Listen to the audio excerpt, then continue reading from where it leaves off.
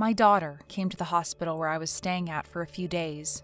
I was falling asleep in my room when a nurse suddenly woke me up. Thinking something was wrong, I headed down to the waiting room, but then I saw my daughter, who was supposed to be at home. Even from a distance, I could see she was shivering with cold. I ran to her. She was shaking and looking very pale. "What in the world are you doing here all alone, sweetheart? Don't tell me you walked all the way from home." The nurse gave her some warm milk, and I waited until she calmed down and asked her, "What's wrong with Daddy?" I was mortified to hear my daughter tell me everything she knew about the story, and she was teary-eyed all the while. This is the story of how poor parenting can have a huge impact on the image of parents for a child, and how my daughter helped me see the truth about my husband and act accordingly to punish him. My name is Hannah, and I'm 38 years old. I used to be a government employee working at City Hall like my husband, but I quit my job when I was pregnant. After the summer vacation of my child, who's now in the 5th grade of elementary school, I started working part-time as a cashier at a local supermarket 3 days a week. My husband's name is Chris, and he's 2 years older than me. He's a government employee and has risen quickly in the ranks for his age and is highly regarded within the government office as a person who can do a good job, no matter what kind of task you give him. Give him a difficult assignment or an aggressive customer or a hardwire malfunction, he was your guy. Not to say everyone took him for granted, he did his main job with only a couple of easy favors here and there, scattered throughout the week. Everyone respected him well. Chris and I met at work, where I was 2 years his junior, and I admired him. My husband also became interested in me because of my adoration for him, and he eventually confessed he had feelings for me. A year later, we got married, and soon after that, we were blessed with a daughter. We named her Lydia, and she is now 10 years old. She is a complete mommy's girl and is still a bit spoiled by yours truly. There's a genuine reason why she's a mommy's girl, and it's because I was drooling over her, as many parents do. I love her so much, but I know what boundaries to set. I say spoiled when I really mean I give her all the love and warmth she wants and needs. And this is because of the way her daddy raised her. He used to kick her out of the house and make her stand at the door as a form of discipline from an early age. And the reasons were often laughably trivial, like she knocked over a cup of tea and spilled it everywhere or forgot to put away one of her toys. At first, I was surprised at the behavior of Chris's parenting and asked him why. But he acted as if he didn't mean any harm. He even told me, "She deserves to be kicked out if she did something wrong." He didn't seem like the kind of person who would do something like that from the time we were dating until now, so I got worried and talked to my in-laws about it. "Hannah, I'm so sorry." "Wait, what?" According to my in-laws, the reason Chris did this is because my father-in-law, Mr. Clementine, used to discipline his son in the same way when he was a child. He and his wife used to fight a lot about this way of parenting, and he admitted he actively tried to change his strategies. He also said he never thought about the possibility that what he had done would affect his granddaughter now, and he was very apologetic about it.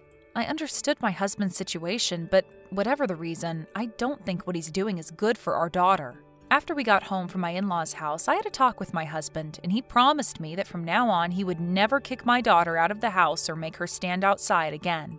I was reassured that everything was going to be okay. However, my thinking was extremely naive. For when I started working part-time, Chris's bad habits started to appear again. I noticed it on the day of the first snowfall in December, when I was changing in my locker after my shift at work. A fellow part-timer who was about to start hers came sprinting toward me at a very fast pace. She was breathless when she got to where I stood, and when I asked her what was the matter, she said that because she was on a bicycle, she only saw her for a moment. But when she passed by my house on her way to work, she saw Lydia standing outside all alone. I didn't think it was possible, but when I rushed home in a panic, I did indeed find her standing outside the front door just as she had said. And the front door was locked, so she couldn't get back in herself. "Sweetheart, why are you outside?" "Hey, Mommy, you're home!" I hurriedly unlocked the door and went into the room with my daughter to find Chris sleeping in a heated room. "What are you thinking?" He jumped up, startled by my loud voice, and looked at me with an awkward expression on his face. "What do you think you're doing, kicking Lydia out in this cold weather?" "It couldn't be helped, Hannah. I'm doing this for her sake, you know." "What about this is for her sake, for crying out loud? What if she catches a cold, or worse, pneumonia?" "Shut up. Lydia did something she wasn't supposed to, and I disciplined her as should be." "What the hell did Lydia do to deserve getting kicked out of the house in this forbidding weather? In any case, you promised you wouldn't kick her out again." "I made no such promise. This is between me and Lydia, and I suggest you keep your nose out of it and don't tell me what to do." I don't feel too good. I need me some fresh air. Chris didn't come home that day. After he stormed out of the house, I talked to Lydia, and she told me that he had been kicking her out of the house whenever I wasn't around. She also told me that he had let her back inside just before I came home, and that he had even told her not to talk to me about any of the stuff he'd been doing to her, but that today just happened to be the day he had fallen asleep on the couch and quite forgot his daughter was outside. Then I came home and things transpired the way you just witnessed. Lydia also told me that she was kicked out for the most trivial of reasons. That day, she merely told her daddy that his clothes smelled really nice. How in the world was that something she wasn't supposed to do? We were teaching her that giving other people compliments can make someone feel better than one might think. Why? Chris himself gave a perfectly good example the previous week when we were at a friend's place for dinner by telling the man of the house he really likes his cologne. She literally just said the same thing, all with good intention, and she was punished for it. That was just plain stupid. Not only that, but whenever I went to work on his days off, he also said he had to go to work too, so he often left Lydia at home alone. Of course, I never asked him to work on his days off, and his job is not the kind of job that requires him to work on his days off. After this particular incident, I became afraid to leave my daughter alone with her father. His habit of kicking his daughter out of the house as a form of discipline has not gotten better, but on the contrary, it seems to have gotten worse. I quit my part-time job a few days later so that it would never happen again. I'll stay home now, Lydia, okay? I had sound reasons, but for some reason, Chris didn't like my course of action, and we argued again about the situation. Hannah, why did you quit your part-time job, huh? You never even confided in me about quitting. You just went and frickin' did it. Because I can't leave Lydia here alone with you because of the discipline you give her. I won't allow my daughter to be left outside in the cold when you're indoors enjoying the warmth and comfort of home. We're talking about this again? Let me remind you that I'm the one who feeds you and the little brat with my money. Don't talk big to me when you can't even make enough to pay for your own freaking food. I beg your pardon, Mr. Clementine? You've been spending a lot of money lately because you're the section chief. Just the other day, you bought thousands of dollars worth of sneakers that have nothing to do with your work, but still claiming that it was important. To top it off, I've never seen you wear them. What does that have to do with being the section chief of City Hall, eh? Shut up. I'm free to spend my money however I want. I resent you telling me what to do with my money, you money-grubbing bitch. I don't think Chris had any idea whose fault it was that I quit my job. After repeated arguments, our marriage had completely cooled off and the thought of divorce began to cross my mind. Even so, since I quit my part-time job, Chris never kicked my daughter out of the house, and he started coming home late. So Lydia's time together with her father became increasingly sparse. On the rare occasions that she did interact with him, she seemed very comfortable and didn't seem to avoid him or dislike him in any discernible way. I hadn't been able to come to a decision about my future with Chris because I was usually like that. I tended to put off important decisions until they became crucial for my life. And this was a delicate matter because I hadn't told Lydia about the possibility of divorcing her father, and I had no idea how she would react to such a drastic change in her life. But one day the worst thing imaginable occurred. Lydia was at school that day and I was going to the supermarket. As I was walking into the parking lot in front of the store, the sports bag of a passing cyclist snagged onto the shoulder strap of my handbag, and the sudden force sent me flying a couple of meters. I sprained my wrist, suffered a few scrapes, and hit my head against the ground, so I had to be hospitalized for examination. I didn't want to be away from home, given the concerns I had with Chris and Lydia, so I tried to refuse the hospitalization, but doctors insisted, so I had no choice but to be admitted. I was in the hospital for 4 or 5 days. When I reluctantly called Chris about my predicament, he actually did the kindest thing and left work early and brought me a change of clothes right away. And that's not all. He even brought me my favorite sweets. You stay in the hospital until you were completely healed, okay, honey? I was so worried when you called. You didn't sound too good. And from what you told me, your wrist was pretty messed up. But I'm glad it was just a mild sprain. It had been a long time since he had said such kind words to me. Thank you so much, honey. And about Lydia. I know, don't worry. I'll take good care of her, and I promise you I won't do anything. Those words made me so happy that I almost cried. And I felt like he was trying his best to take care of me, as if he was genuinely worried about me being in the hospital. Thanks to Chris, I no longer had any worries about being hospitalized. But I was naive to think so optimistically, and my fears up until that day were completely justified. The examinations had gone well, and all I had to do was wait for getting the thumbs up to be dismissed from the hospital. I was falling asleep in my room when a nurse suddenly came to wake me up. Thinking something was wrong, I followed the nurse, heading down the hallway to the waiting room, practically sleepwalking, wondering what was going on at this time of night. But then I saw my daughter, who was supposed to be at home. Even from a distance, I could see she was shivering with cold. I ran to her. She was shaking and looking very pale. "Lydia, is that you?" "Mommy, help me, please." The nurse found her wandering in front of the entrance at night when she couldn't get into the hospital because it was past open hours, and she took her into protective custody. It would have taken an hour to get from our house to the hospital on a child's feet. The nurse gave Lydia a large mug of warm milk, and after I waited for her to calm down, I asked her, "What in the world are you doing here all alone, sweetheart? Don't tell me you walked all the way from home. What happened to your dad? Was everything okay at home?" She started talking quietly. "Mommy, he brought his friend home every day." "His friend?" "Yeah, and she smelled really nice. She smelled just like his clothes." From what my daughter told me, it seems that while I was in the hospital, Chris was bringing a woman home every day, neglecting our daughter in the process by not feeding her properly, kicking her outside at the slightest disapproval, and generally depriving her of any necessities to protect her from the cold and darkness. "Why did you come to the hospital tonight?" "I just felt lonely. He said that if I didn't go to sleep like a good girl, I could find somewhere else to be for the night. That's what I did." "I know, honey, it was scary and cold, I know, but it's all right now."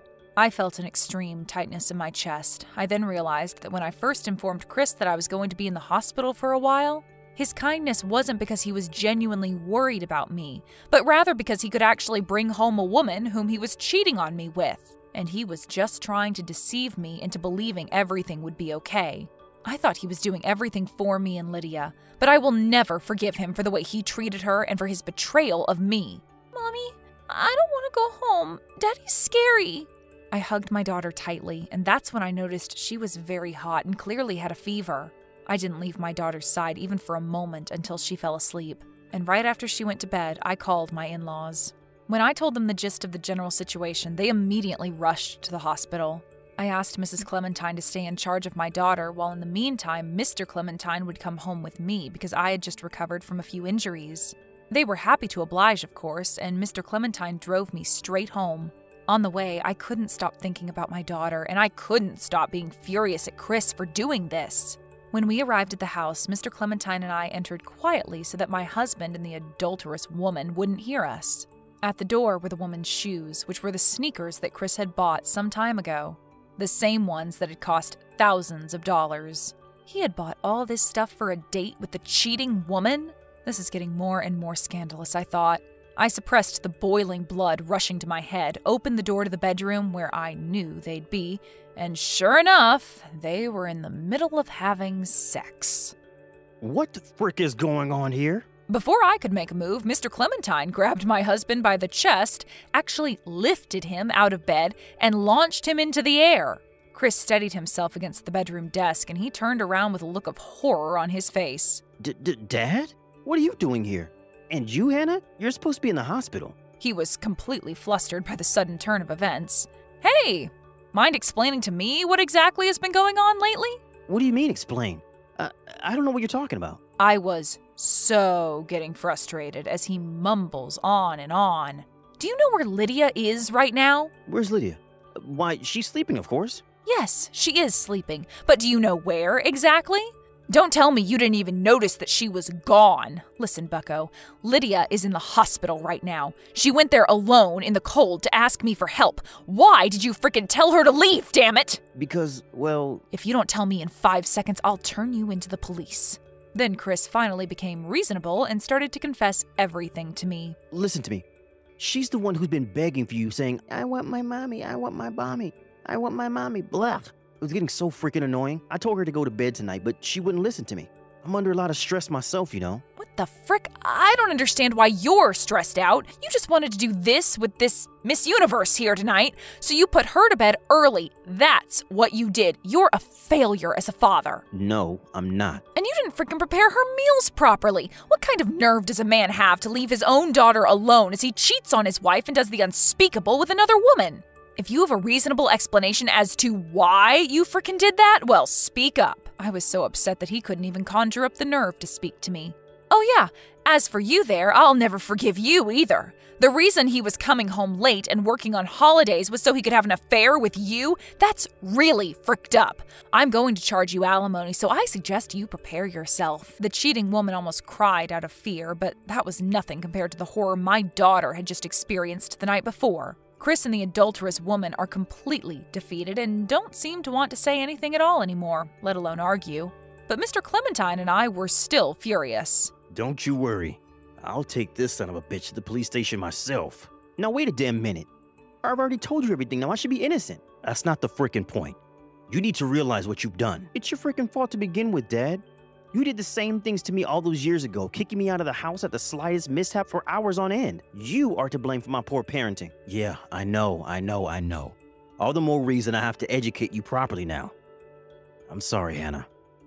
This is all my responsibility too. So I'll take this bastard into police custody. With that said, Chris was half-assedly taken away by his father. I then got rid of the adulterous woman, and Mr. Clementine and I were back at the hospital before my daughter woke up. Chris was officially investigated by the police, and Lydia and I were subjected to a number of interviews. Lydia seemed to be a little intimidated at first, but the police were very kind to her and made her feel like she was safe from her dad. He was convicted of extortion and child abandonment and sentenced to 1 year in prison. Considering what he did to our daughter, I thought it was too short a punishment, but I'm really glad that he was punished nevertheless. The woman whom he was having an affair with dumped him soon after, and his fate was that he was confronted by me with divorce papers and demands for alimony and child support. As for the alimony and child support, Mr. Clementine had voluntarily shouldered the burden of paying them because his son had spent a lot of money on the adulterous woman and he was serving a prison sentence. Mr. Clementine told me that he would make sure that my ex-husband would pay him back when he finished his sentence, so needless to say, Chris has quite the life waiting for him once he's out of prison. I also filed a claim for alimony against the adulterous woman through a lawyer. I heard that this woman was quite a gold digger, for she had been getting rich men to pay her tribute, and right when she was having an affair with Chris, she was unemployed and completely depended on him providing for her. There was no way she could pay alimony without a job, and no man would ever volunteer to pay the alimony for her. She's been going to numerous job-hunting facilities for the past few weeks now, desperately looking for a job. I don't care about her life, but I just want her to pay the alimony as she promised. And as for me, as soon as I got back to the hospital, I apologized to the nurse for my selfish behavior. It was especially inappropriate because the date had changed as we were taking care of everything and it was my discharge day.